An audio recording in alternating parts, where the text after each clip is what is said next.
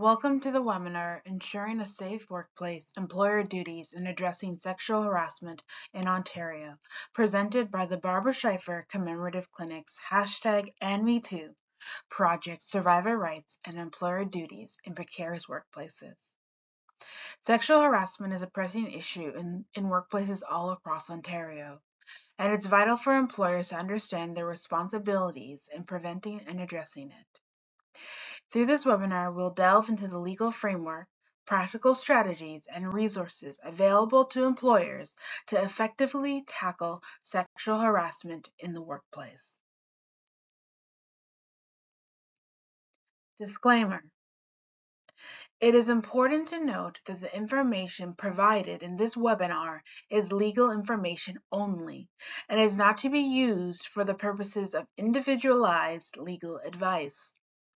Due to the constantly changing nature of the law, the Barbra Schlifer Commemorative Clinic cannot guarantee the accuracy of the information provided outside of when this webinar has first been made available to the public. About the clinic.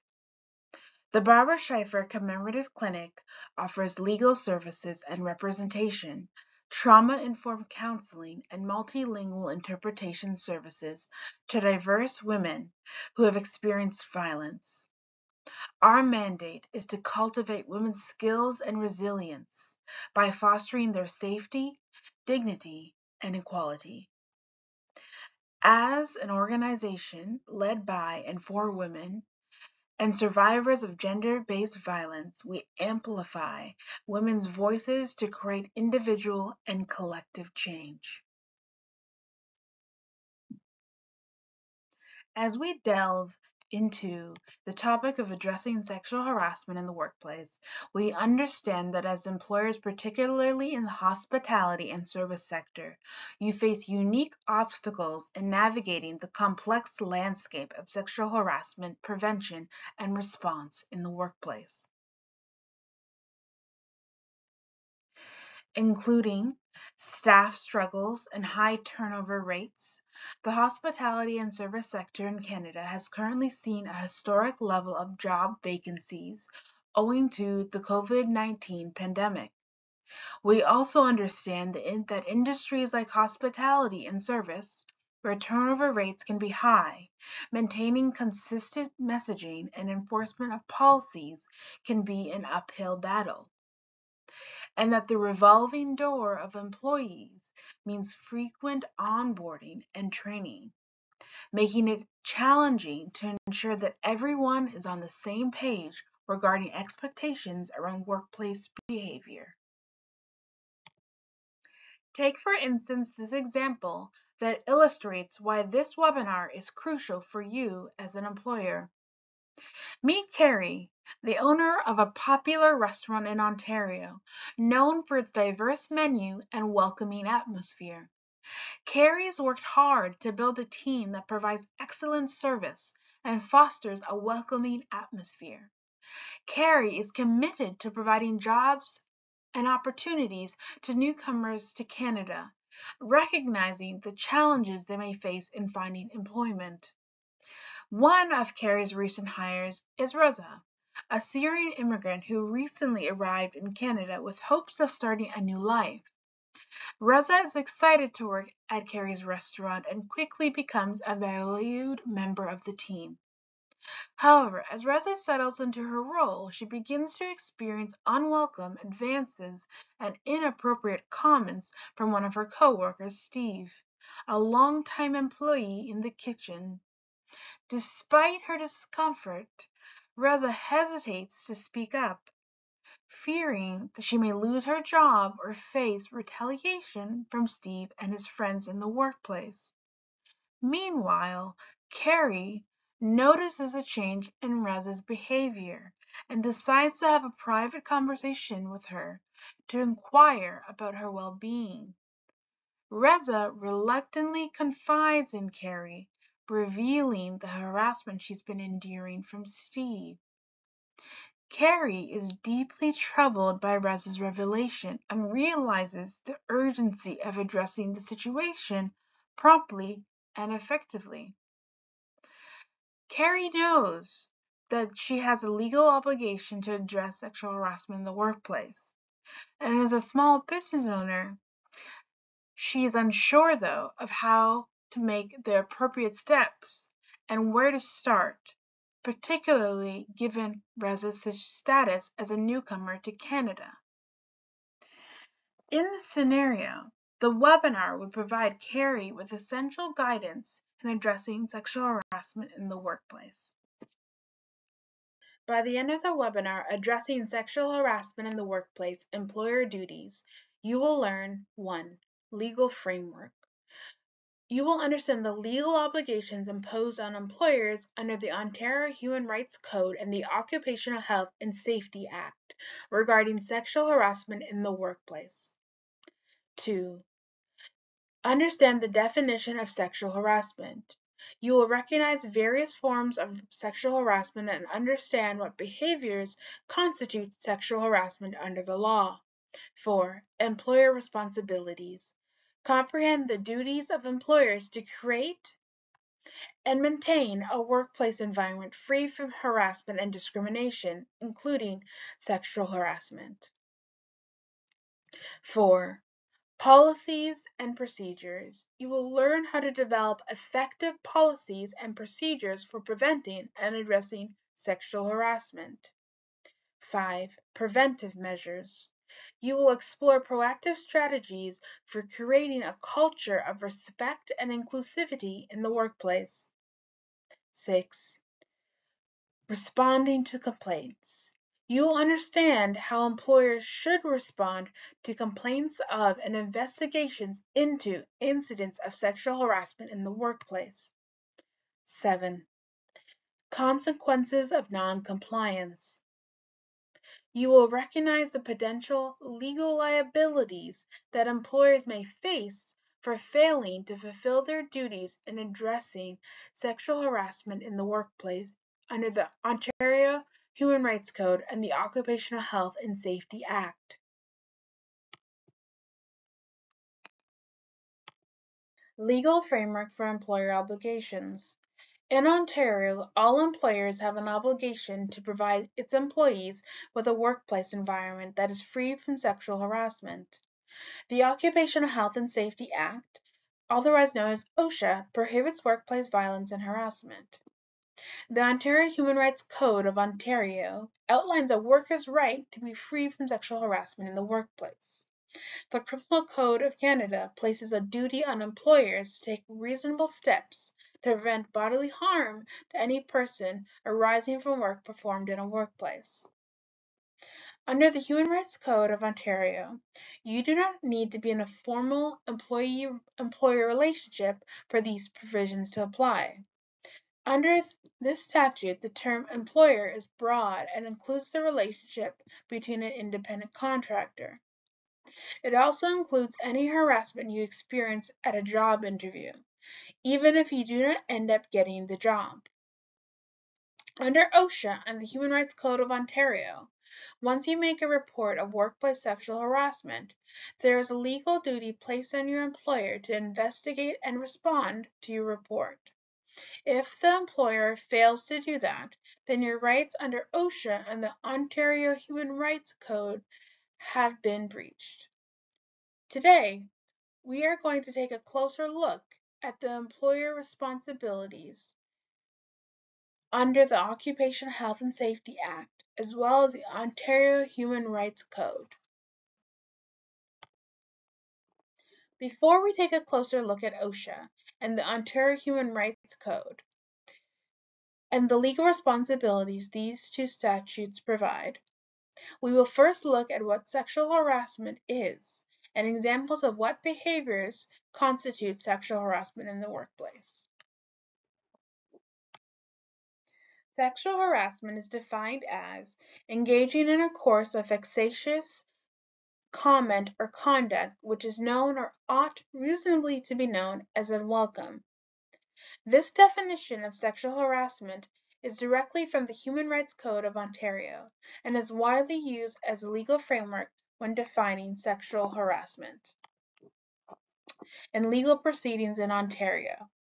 This definition of sexual harassment is itself used in OSHA, which we will take a closer look at later in the webinar. What does this definition of sexual harassment mean? Sexual harassment is when someone's comments or actions are sexual in nature without consent, undermining a person's dignity, and creates a hostile, intimidating, or offensive work environment. This can encompass verbal, physical, or visual behaviors or comments, and it can occur between individuals of the same or different genders. The comments or actions can happen over a short or prolonged period of time. Sexual harassment can occur when a person in a position of power makes a sexual request, advance, or comments or actions that are unwelcome. It is important to understand that sexual harassment is not only about unwelcome sexual actions or comments. Sexual harassment can be also about biological sex, gender expression, and sexual orientation. For instance, gender-based harassment is a form of sexual harassment that is used as a gender policing tool to enforce conformity with sex role stereotypes. Employers should understand any unwelcome conduct or comments of a sexual nature that is explicitly or implicitly a term or condition of employment or of a person's education or receipt of services, is used as a basis for decisions affecting employment or opportunities for training or promotion, creates a poison work environment, interfering with an individual's ability to work or access services, is sexual harassment, per the Human Rights Code of Ontario, and must be investigated and addressed by employers.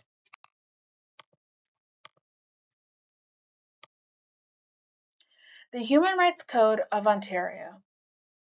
As mentioned, the definition of sexual harassment in the workplace comes from the Human Rights Code of Ontario, and this definition is widely used in legal frameworks in Ontario and by the Ministry of Labour of Ontario. But what is the Human Rights Code of Ontario? The Ontario Human Rights Code is a provincial law. It prohibits discrimination in the areas of housing, contracts, employment, goods, services, faculties, memberships in unions, trade, or professional services. The Ontario Human Rights Code prohibits discrimination on the grounds of or based on age, ancestry, skin color, race, citizenship, ethnic origin, place of origin, creed, disability, family status, marital status, including single status, gender identity, gender expression, receipt of public assistance in housing only, record of offenses in employment only, sex including pregnancy and breastfeeding, and sexual orientation. All employees have a right to work in an environment that is free from sexual harassment. As such, employers have significant legal responsibilities under the Human Rights Code of Ontario to prevent and address sexual harassment in the workplace. These responsibilities include 1. Non-retaliation. Employers are prohibited from retaliating against employees who report incidents of sexual harassment or participate in investigations into incidents of sexual harassment in the workplace. Retaliation, also known as reprisal, against complainants is a violation of the code. The code explicitly states every person has the right to be free from reprisal or a threat of reprisal for the rejection of a sexual solicitation or advance where the reprisal is made or threatened by a person in a position to confer, grant, or deny a benefit or advancement to the person.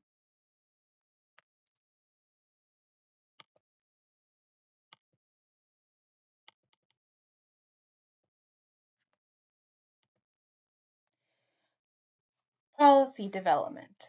Employers must develop comprehensive and policies and procedures that explicitly address sexual harassment in the workplace.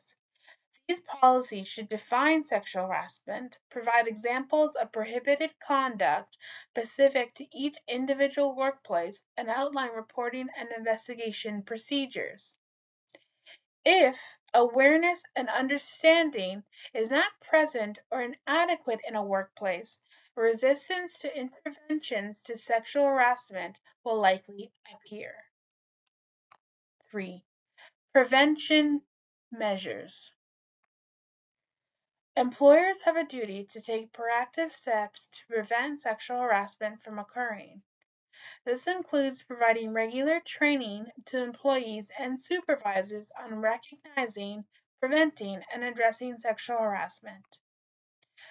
Adult learning strategies, including the use of lectures, discussions, questions and answers, supplemental handouts, participant booklets, and interactive slideshows that define what constitutes sexual harassment, describes behaviors to avoid, explains how to handle sexual harassment incidents, and notes how to report sexual harassment have been effective strategies in responding to sexual harassment in the workplace. Indeed, the use of a variety of interactive teaching methods that appeals to adult learners while discussing and analyzing specific job-related scenarios and antidotes are also recommended.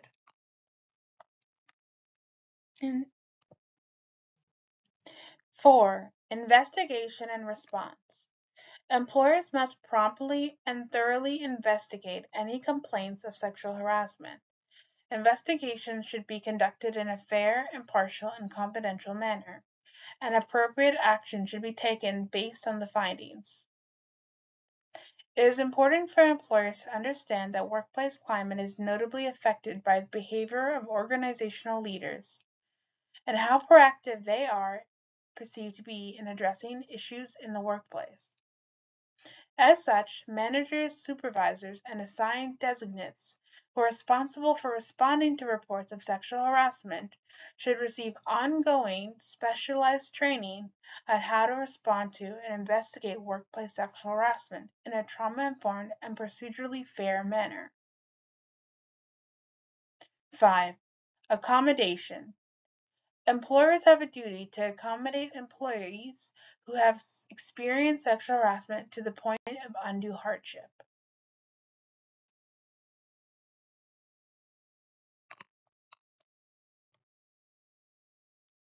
A quick look at understanding undue hardship and sexual harassment in the workplace. 1. Definition of undue hardship. The Human Rights Code of Ontario does not define undue hardship explicitly, but it generally is understood as referring to the point at which accommodating an employee's needs would result in significant difficulty or expense for the employer.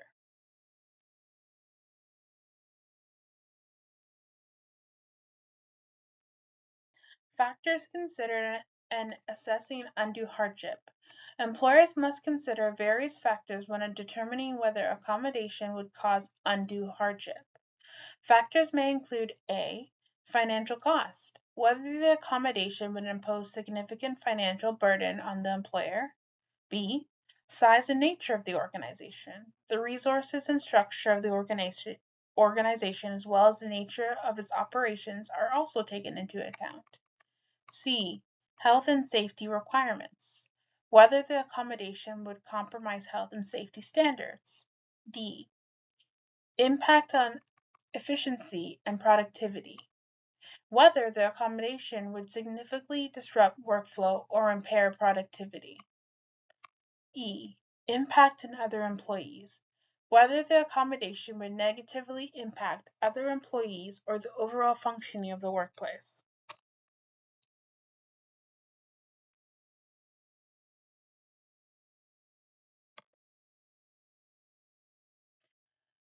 Accommodating sexual harassment survivors. Assessment of accommodation requests. When an employee request accommodation due to sexual harassment, employers must assess the request in a timely manner. This involves gathering information about the employee's needs and considering possible accommodation measures.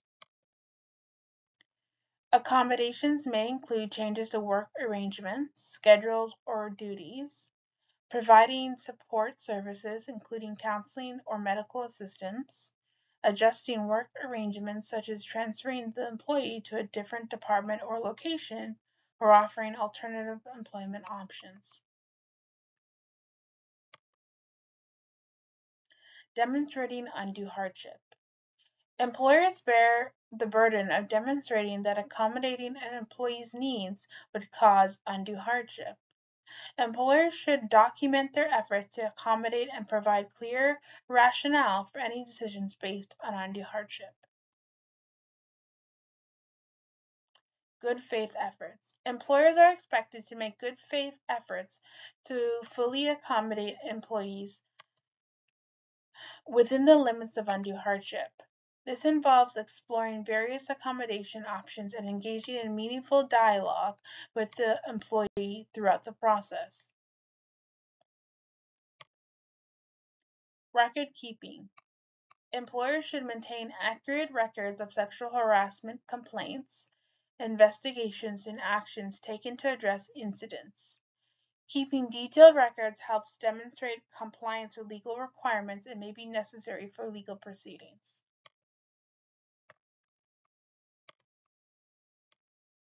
Legal consequences. Failure to accommodate an employee who has experienced sexual harassment to the point of undue hardship can result in legal consequences for the employer, including complaints to the Human Rights Tribunal of Ontario.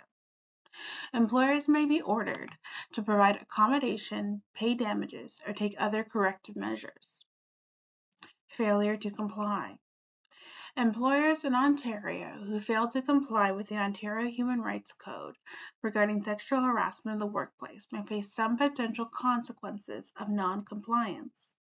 For instance, survivors of sexual harassment may file a complaint with the Human Rights Tribunal of Ontario on the grounds of discrimination based on sex or other protected grounds under the Ontario Human Rights Code. The Human Rights Tribunal of Ontario adjudicates issues of discrimination and harassment applied under the Human Rights Code of Ontario. Financial penalty. If the tribunal determines that the employer has engaged in discriminatory practices, it may order remedies such as financial compensation and the employer may be ordered to pay monetary damages to the survivors of sexual harassment as compensation for the harm suffered. The amount of damages awarded by the tribunal can vary depending on factors such as the severity of the harassment, the impact on the survivor, and the employer's response to the complaint. Remedial measures. In addition to financial penalties, employers may be required to take remedial measures to address systemic issues related to sexual harassment in the workplace. This could include implementing or revising anti-harassment policies and procedures, providing training for employees and management, and conducting regular audits to monitor compliance.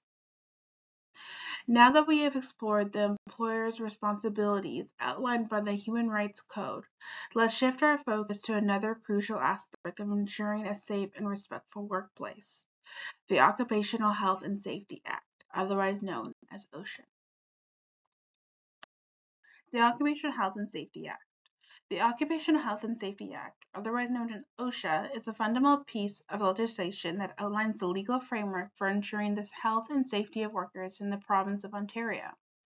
It applies to most workplaces, including businesses, factories, construction sites, hospitals, schools, and government offices. OSHA sets out the rights and responsibilities of employers, supervisors, workers, and others in the workplace to create a safe and healthy work environment. The primary purpose of OSHA is to prevent workplace injuries and illnesses by establishing minimum standards for health and safety in Ontario workplaces. OSHA applies to all workplaces covered by the province of Ontario, with some exemptions for federal workplaces, mines, and certain agricultural activities. Under OSHA, who is an employee? Under OSHA, worker is broadly defined. It includes 1. A person who performs work or supplies services for monetary compensation. 2. A secondary school student who performs work or supplies services for no monetary compensation under a work experience program authorized by the school board that operates the school in which the student is enrolled. 3. A person who performs work or supplies services for no monetary compensation under a program approved by a college of applied arts and technology, university, private career college, or other post-secondary institution. 4. Such other persons as may be prescribed who perform work or supply services to an employer for no monetary compensation. The Occupational Health and Safety Act does have exceptions to its broad definition of employees. Doctors, lawyers, directors of corporations, and federal employees are not included as employees under OSHA. Sexual harassment and OSHA. Employers have a legal responsibility under the Occupational Health and Safety Act to prevent and address workplace violence, which includes workplace sexual harassment. Workplace policies and sexual harassment. Employers who are subject to OSHA must prepare policies with respect to workplace violence and workplace sexual harassment, and review them at least once a year. In a workplace where there are 6 or more regularly employed workers, the policies are required to be in writing and posted in the workplace where workers are likely to see them.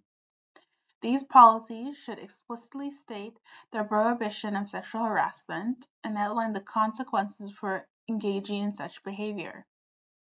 These policies should define sexual harassment, provide examples of prohibited conduct, and explain explicitly the complaint process and how employees can report incidents of sexual harassment. The employer must consult with the Joint Health and Safety Committee, which should consist of 5 or more employees, or the health and safety representative in developing and maintaining its anti-sexual harassment program. Incident reporting and investigation. Employers must have measures and procedures in place for workers to report incidents of workplace sexual harassment, including for the summoning of immediate assistance when workplace sexual harassment occurs or is likely to occur, and how the employer will investigate and deal with incidents or complaints of workplace sexual harassment. Employees should feel comfortable reporting incidents without fear of retaliation. For sexual harassment policies to be effective, employees must not only be aware of those policies, but they must be seen to be proactive and viable options for constructive resolution that shields workers from retaliation. Employers who have a legal duty under OSHA to investigate promptly and thoroughly all reports of sexual harassment and violence in the workplace, and take appropriate action based on the findings. OSHA requires that an investigation of workplace sexual harassment occurs. Employers must set out how they will make sure confidential information is not disclosed unless it is necessary to conduct an investigation, take corrective action, or disclose information as required by law. Employers must conduct an investigation that is appropriate to the circumstances. The investigation must be timely. The investigator may not be a person with direct control over the complainant. Results of the investigation, such as a summary of the findings and information on any corrective action, shall be provided in writing by the employer to the complainant and the respondent. Hazard assessment. A. Employers are required to conduct a hazard assessment to identify and evaluate potential sources of workplace violence, including sexual harassment, specific to each individual workplace. This assessment involves identifying areas of the workplace where violence or harassment are more likely to occur, such as an isolated work area, late-night shifts, or interactions with the public. The employer is required to take measures to control risks identified in the assessment that are likely to expose a worker to injury. B. The employer must advise the Joint Health and Safety Committee or Health and Safety Representative, if any, of the assessment results. If the assessment is in writing, the employer must provide a copy to the Joint Health and Safety Committee or the Health and Safety Representative. If there is no Joint Health and Safety Committee or the Health and Safety Representative, the employer must advise workers of the assessment themselves. If the assessment is in writing, the employer must provide copies to the workers on request or advise the workers how to obtain copies. C. Employers must repeat the assessment as often as necessary to ensure the workplace harassment and violence policy and related programs continue to prevent workers from workplace harassment and violence, and inform the Joint Health and Safety Committee or the Health and Safety Representative or workers of the results of the reassessment. Preventive measures. Based on the hazard assessment, employers should implement preventive measures to reduce the risk of workplace sexual harassment and violence, which can include policies and procedures aimed at preventing harassment and violence. This may include implementing a zero-tolerance policy for harassment that holds all individuals to the same standard, provide training on recognizing and reporting harassment, and establishing clear procedures for investigating and addressing complaints. Employee training. OSHA recommends that employers provide training to employees on recognizing, preventing, and responding to workplace violence, including sexual harassment. Training should educate employees on what constitutes sexual harassment, how to recognize warning signs, how to safely intervene in situations, and how to report incidents to management or human resources. The risk of workplace sexual harassment increases when employees are unclear about how to identify sexual harassment and supervisors are unclear about how to respond to complaints.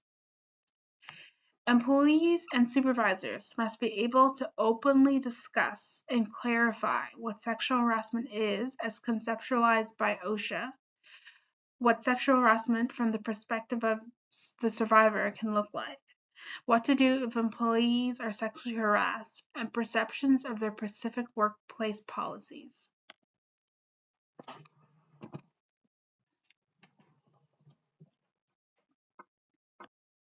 Protective measures. Employers have a duty to protect workers from workplace violence, including sexual harassment. This may include implementing physical security measures, such as installing security cameras or panic buttons, as well as providing support services for survivors, such as counseling or legal assistance. A best practice would be that workers are supported in developing a safety plan to ensure that survivor feels supported in staying safe from further sexual harassment at the workplace. This safety plan should be reevaluated on an ongoing basis to maintain the health, safety, and well-being of the survivor of workplace sexual harassment. In high-risk situations, it is essential that organizations have more than one person assess the situation or seek outside support. Record keeping. Employers should maintain records of workplace violence incidents, including sexual harassment complaints, investigations, and actions taken to address incidents. Keeping accurate records can help demonstrate compliance with OSHA requirements. Evaluation and improvement. Employers should regularly evaluate their workplace violence prevention efforts, including measures to address sexual harassment, and make improvements as necessary. This may involve reviewing policies and procedures, analyzing incident data, and soliciting feedback from employees. Unfortunately, once a workplace sexual harassment policy is in place, many organizations neglect to revisit and evaluate the impact of the policy on employees, or even whether employees are aware of the policy. Without evaluation, it will be unclear if the policy is successful in addressing sexual harassment in the workplace. This lack of ongoing evaluation is partially responsible for the prevalence of sexual harassment in the workplace, despite organizations having sexual harassment policies and procedures in place. How to foster a culture of respect and zero tolerance of sexual harassment in the workplace. Clear policies and procedures. Develop and implement comprehensive policies and procedures that explicitly address sexual harassment in the workplace per OSHA and the Human Rights Code of Ontario. Clearly define what constitutes sexual harassment, provide examples of prohibited conduct, and outline the reporting and investigation procedures. Ensure that the policies are communicated to all employees and easily accessible, such as through employee handbooks or internet portals. Training and education. Provide regular training sessions for all employees on recognizing, preventing, and responding to sexual harassment. Train managers and supervisors on their roles and responsibilities in addressing sexual harassment complaints and creating a respectful workplace culture. Include interactive components in training sessions, such as case studies and scenarios, to ensure active participation and understanding. Promote open communication. Ensure open communication and dialogue among employees about workplace harassment, including sexual harassment. Create channels for employees to report incidents of harassment confidentially and without fear of reprisal. Foster a culture where employees feel comfortable speaking up if they witness or experience harassment, and ensure that their concerns are taken seriously and addressed promptly. Lead by example. Senior leadership and management should demonstrate a commitment to promoting a respectful workplace culture by modeling appropriate behavior and communication. Hold leaders and managers accountable for upholding the organization's policies on sexual harassment and treating all employees with dignity and respect. Address power imbalances. Be mindful of power imbalances within the workplace, as they can contribute to situations of sexual harassment in the workplace. Provide avenues for employees to raise concerns about abuse of power or inappropriate behavior by those in positions of authority. Support survivors and provide resources. Offer support services and resources to employees who have experienced sexual harassment, such as counseling, legal assistance, or referrals to both external and internal support organizations. Ensure that survivors of harassment are provided with accommodations and support to address any physical or emotional impacts of the harassment. Regular review and improvement. Continuously review and update policies and procedures related to sexual harassment prevention to ensure that they remain effective and relevant. Solicit feedback from employees on their experiences with the organization's anti-harassment efforts and make adjustments as necessary. Monitor trends and patterns related to harassment incidents and take proactive measures to address any emerging issues. By implementing these strategies, employers can create a culture of respect and inclusivity in the workplace that promotes the prevention of sexual harassment and ensures the well-being of all employees in accordance with OSHA and the Human Rights Code of Ontario. In review, thank you all for joining us today as we discuss the critical topic of employer responsibilities in addressing sexual harassment in the workplace. We began by delving into what sexual harassment is, as well as the provisions the Ontario Human Rights Code has which mandate employers to create a workplace free from discrimination and harassment, including sexual harassment. We emphasized the importance of understanding the legal definition of sexual harassment and the obligations placed on employers to prevent, address, and as a result, accommodate as a result of instances of harassment. Transitioning to the Occupational Health and Safety Act, we discussed the duty of employers to develop and implement comprehensive policies and procedures to prevent workplace sexual harassment, to ensure that employers receive adequate training on recognizing, preventing, and responding to sexual harassment, and the employer's duty to promptly investigate and address any reports or complaints of sexual harassment in the workplace. Through our discussion, we emphasized the following key points: the significance of having clear policies, comprehensive training, and effective reporting and investigation procedures in place. The need for proactive measures to create a culture of respect and inclusion in the workplace. The importance of leadership commitment and accountability in promoting a safe and respectful workplace. As we conclude today's webinar, I urge all employers to take proactive steps to ensure compliance with both the Human Rights Code of Ontario and the Occupational Health and Safety Act. By prioritizing the prevention of sexual harassment, fostering a culture of respect, and supporting survivors, we can create workplaces where all employees feel valued, respected, and safe. let us know how you found this webinar by completing a short online survey found below. Once again, thank you for watching. If you have any further questions or need additional resources, please do not hesitate to contact the Barbra Schlifer Commemorative Clinic at 416-323-9149 or email us at outreach@schliferclinic.com. Let's continue working together to create workplaces where everyone can thrive.